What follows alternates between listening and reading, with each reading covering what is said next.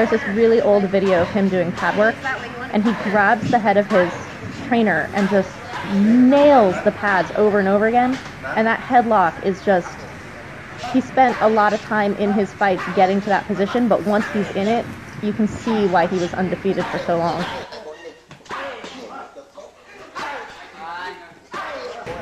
He wants that to come from the hip, but you have to keep your legs, like your feet, kind of wide, and it's like you're on a horse. And when he first trained me, he instructed me, you start with 30, then the next day you do 40, next day 50, next day 60. I basically go up to like 200 per day, or I just start doing time. And he was pretty happy with that. But look at his, this is why you train them, is that those knees just don't stop. You turn an opponent into a bag and just go. So he wants everything coming down the center because you can't actually get away from it.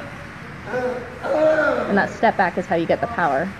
So it's a straight knee that has a curve at the end, but only if you need it. Like, it'll only curve if you try to get away from it.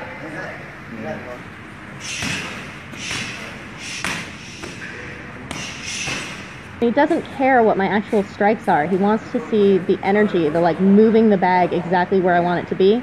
It's like when you see a dog grab onto a toy and just start like ripping it around. That's the energy that he wants, but all the time. And he has it. Oh, he's gonna kill that bag. Look at his foot positioning. And he knows exactly what those power shots are. Like, he set them up perfectly. It's like the left side is tossing the ball into the air, and then the right side is just swinging that bat at it.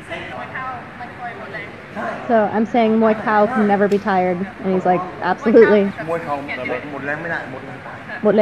means like never run out of gas. And he's saying you have to be powerful, like you have to be strong and have a strong stomach, so that when people come to try to knee with you, you're like, fucking try me, man. Yeah, like I'm gonna come through everything.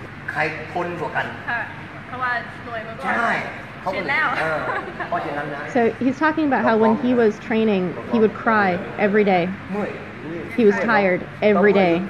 But then when you go to fight, it's okay. Then you can just rip it out. When you get in the ring, two people are tired, but one of them's been tired before. So there he's talking about his training ethic of being tired all the time. Is you cry every day, that's fine, but when you get in the ring, two people are tired, but you've been there before, so you can handle it.